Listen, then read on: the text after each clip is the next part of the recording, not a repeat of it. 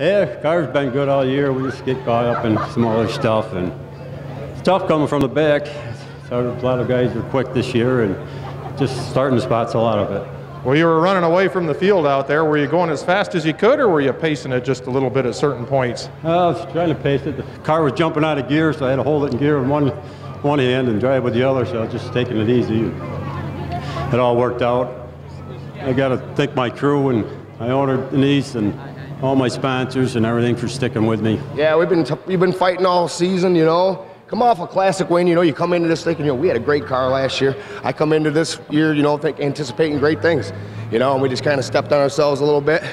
But we started making headway there, and then we hit the wall there a few weeks back, and we kind of got it back again. I think we're back right about where we were before. Now we're just going to make some minor adjustments to this car, and I think we'll be able to put it in victory lane. Danny, you were up front there for a while running real strong. What did that feel like for you? Different, very different. I mean, the car was good. I had a little bit of a push, but it was fun. You know, Mike passed me. I pushed up a little bit. Then I was kind of running with him. I mean, I felt like I was right there with him for a couple laps, and then he just kind of walked away. But the car was good. A little bit of a push.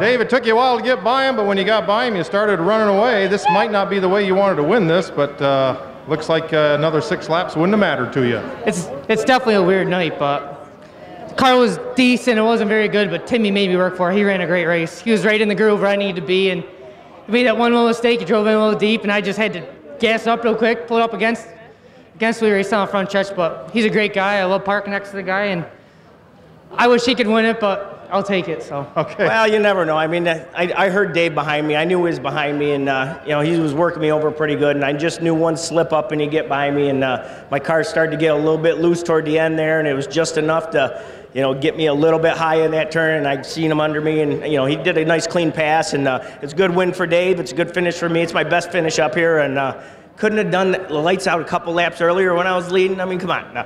But hey, that's the brakes, and that's the way it goes. So yeah, we're getting there. We don't sit around all winter. We think about things, we change things, and sometimes it hurts you and sends you backwards. And we've been slowly creeping up on it. I mean, it's easier to start up front.